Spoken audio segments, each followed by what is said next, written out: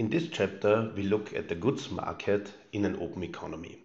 And again, the textbook that I use here is the one by Olivier Blanchard, Macroeconomics 8th edition.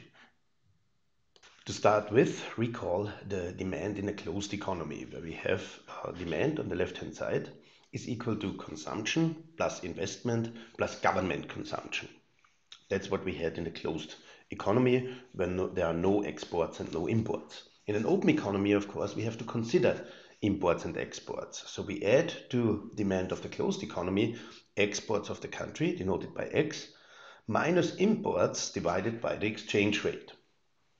Because that's then imports measured in domestic goods, basically. By convention, imports are subtracted from demand because that's demand for goods produced domestically. The net exports are the difference between exports and imports measured in domestic goods. And that's determined by income at home and abroad, basically, and by the exchange rate. But in equilibrium, when the goods market is in equilibrium, we will see that the trade balance does not need to be equal to zero. So there could be a trade surplus and there could be a trade deficit in an equilibrium. Generally, what is done and what is also reasonable to assume is that exports depend positively on income abroad. If foreign countries have higher incomes, they import more, and that would also increase exports from the perspective of the home country.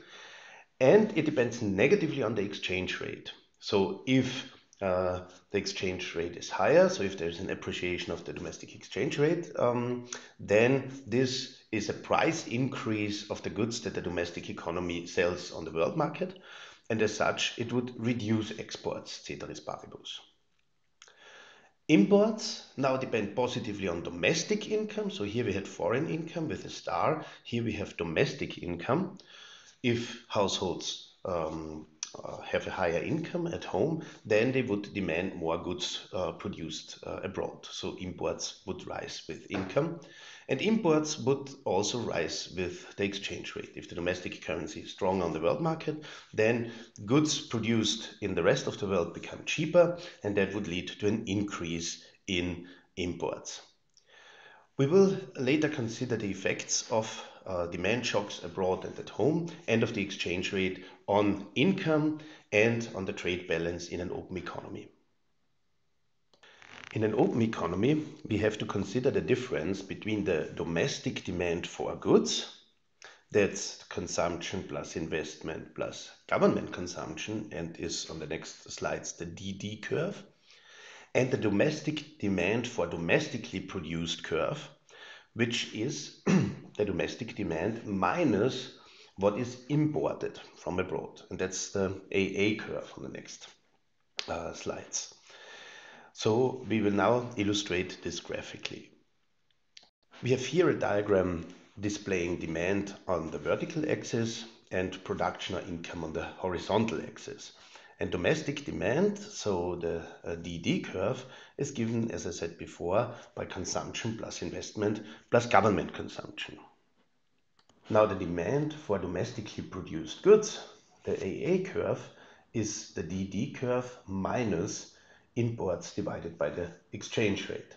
And that's flatter than this curve here, because imports depend positively on income, as we've seen. So the difference between domestic demand and domestic demand for domestically produced goods widens as income increases. So the shaded area between the two curves, that's imports, basically. Now we use these insights and goods market clearing to derive net exports or the trade balance. For this, we draw again the DD curve and the AA curve, where the AA curve is flatter than the DD curve, and then we recall the ZZ curve. This ZZ curve in the open economy is given by this expression here, which includes exports minus imports divided by the exchange rate. So this means that it is equal to the AA curve, which is the demand for domestically produced goods, plus exports. And that's kind of assumed constant here because it does not depend on domestic income. It depends on foreign income. So if we shift the AA curve upwards by exports, we arrive at the ZZ curve. This is also illustrated here. We have the difference between the ZZ curve and the AA curve given by exports. And we now draw in the diagram below net exports on the vertical axis, production and income on the horizontal axis.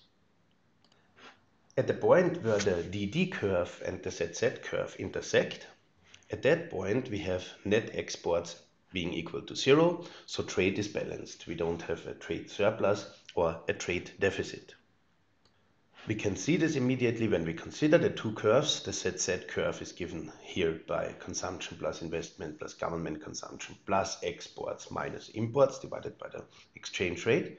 And the DD curve is just consumption plus investment plus governmental consumption. And the two can only be equal if the net exports are equal to 0 and we don't have a trade surplus or a trade deficit. If we are, however, to the left of this intersection between the two curves, here the ZZ curve is above the DD curve. So we have that net exports are positive. There is less demand for goods overall than there is overall demand for domestically produced goods. Net exports are positive and we have a trade surplus. By contrast, if we are to the right of this intersection, the DD curve is above the ZZ curve and we have more demand for goods than there is worldwide demand for domestically produced goods, and we would have a trade deficit. So here we have a trade surplus to the left of this intersection and here a trade deficit to the right of this intersection. Now we want to determine the goods market equilibrium, and for that we know we must have that the total production and income Y must be equal to the total demand for domestically produced goods coming either from the domestic economy or from the world market. In equilibrium, we therefore have that Y is equal to C plus I plus G plus NX.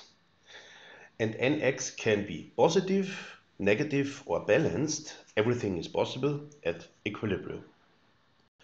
This graph illustrates the goods market equilibrium in the open economy, where we have demand on the vertical axis again, production and income on the horizontal axis. And all equilibria need to be on the 45-degree line because there we have that production at home is equal to the total demand for domestically produced goods. So if we draw the ZZ curve, then where the ZZ curve intersects with the 45-degree line, there is the equilibrium of the goods market. Now at that point, as it is drawn here, we have that at equilibrium, the economy imports more than it exports to satisfy demand, and therefore the economy has a trade deficit. So overall, to summarize, in an open economy we need to consider exports and imports, where the net exports depend basically on demand for domestically produced goods and domestic demand for foreign produced goods, which in turn depends on income levels at home and abroad, and by the price, relative price of domestic goods and foreign goods on the world market, and that's determined by the exchange rate. At a goods market equilibrium, the home country may have a trade deficit or a surplus. We could have drawn this also differently, where the country would have run a trade surplus. But the point is, it's not necessarily the case that at the goods market equilibrium, exports and imports are the same.